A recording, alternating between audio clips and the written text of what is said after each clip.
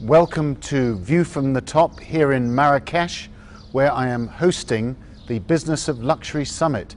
Our guest here this morning is François-Henri Pinault, who is the Chief Executive of PPR, one of the great luxury companies in the world with brands like Stella McCartney, Puma and others.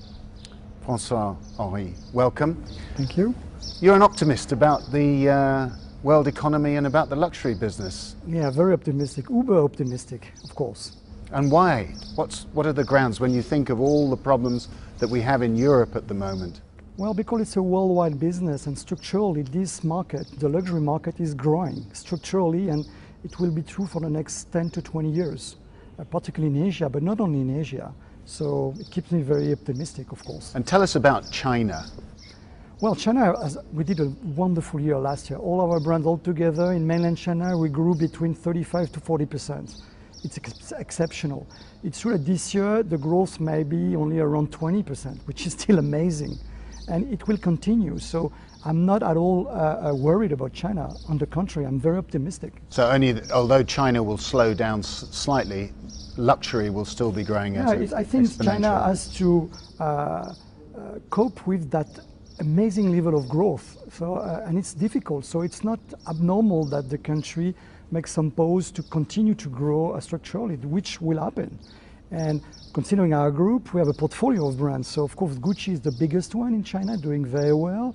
Then we have Bottega coming just behind. Then we have YSL. Then we have Balenciaga, Stella McCartney, Alexander McQueen, etc., etc. So I'm very, very optimistic, of course. So one of the themes of this week's summit, the luxury summit, is the growth of lifestyle and lifestyle brands. How is your group adapting and exploiting this trend? Well, it's true that lifestyle per se, it's more on the sports and lifestyle part of the group, which you mentioned Puma and also Volcom, where we have really brands that define themselves representing a real lifestyle of people. And Volcom is which brand is that? Well, Volcom is an American brand that was born in 1991 from the surf passion, the skateboard passion, the snowboard passion, and doing very well, talking to a very young segment of customers, 15 to 25 years old, and doing very well. How can you exploit these brands further? How can you stretch them further? So a surfing brand, if you like, becomes what? Well, it will go, for instance, as it's a lifestyle brand, we have our own music label in Volcom. We promote our own artists because it's part of that culture or subculture of surfing, of snowboarding. Puma also, through sustainability and the place of Africa in Puma's DNA. For instance, we have a minority stake in a company called Wilderness, which is luxury lodges in Africa, and there is a real link between Puma and Wilderness in terms of sustainability and in terms of lifestyle also. So a pair of started out as a pair of shoes and suddenly it's an exclusive holiday with some sustainability thrown in. Well, it's a way of living, of course, embodied by shoes, by apparel and accessories. It's about joy, it's about colors, it's about sports, it's about healthiness, it's about sustainability. And Wilderness has the same values in a different industry. So the links, it's obvious between the two brands. And you've talked about bringing luxury to the masses, the elevation of style, if you like, over status. What's the danger that somehow luxury begins to be devalued if that trend takes place? It can. The danger would be that the focus of a luxury brand on the product, which is absolutely key, is deviated towards other directions, which could be a danger.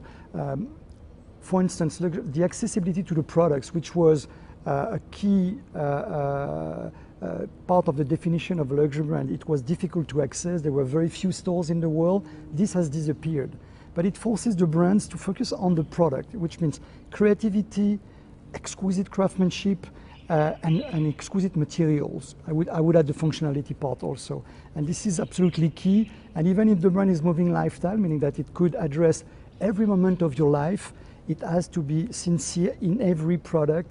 Could it be a casual product, or could it be a very fashionable cocktail dress, for instance? Now, a question closer to home. We've just seen the election of a French president, a socialist. You head a global company with all sorts of interests around the world. It's growing fast. Are you concerned a bit that you're going to find it a bit harder to do business in France now with higher taxes? Well, it has always been a little bit difficult. You know, it's a complicated country, but it's well, I love that country, of course. So, but you know, in the way we are reshaping the group, the French market, when it comes to sports and luxury, is representing in those two segments only 6% of the total turnover. So it's not a danger for the overall group, and we will remain a strong player in France. I hope that Mr. Hollande will be able to cope with all the constraints he has to deal with. Could come to the debt, when it comes to the euro problem.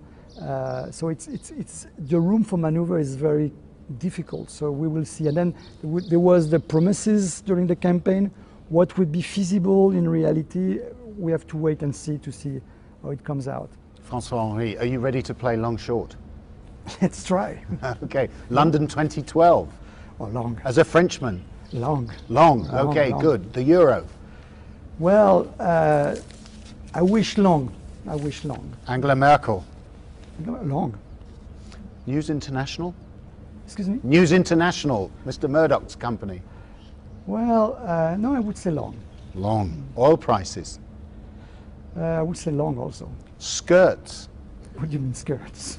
Les jupes. Very long. Very long. Good. And short. Okay. Private equity. Long, but more regulated. Mitt Romney.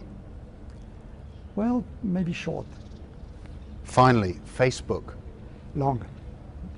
François-Henri Pinault, thank you very much for Thank playing you. long short and doing this View from the Top interview. Thank you very much.